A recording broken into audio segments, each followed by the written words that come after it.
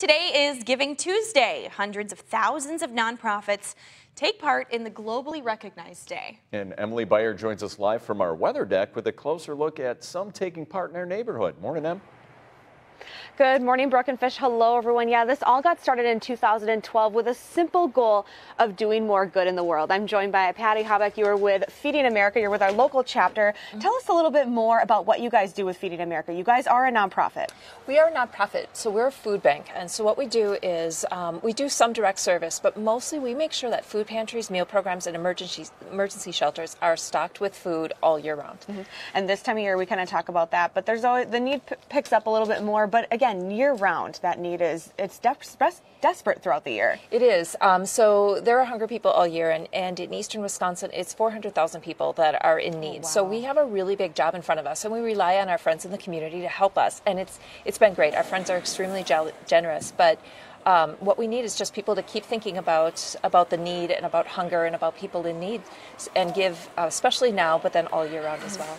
And with it being Giving Tuesday, you guys have something really exciting going on. There's a match day today. There is a match day, and we're expecting today to be very busy and very exciting. So our friends at Alliant Energy have decided to match all the gifts that we get on Giving Tuesday today. And so we are looking forward to a lot of good donations coming in. We have volunteers coming in all day to help pack the food that comes in. Food donations are being dropped off. So we're really optimistic, but we really need our friends to come out and help us out. Yeah, and that's really good to highlight as well, because I think a lot of times too, we feel the need to give with our dollars, but we can also really give with our time, because our time is precious, but you can really make an impact there.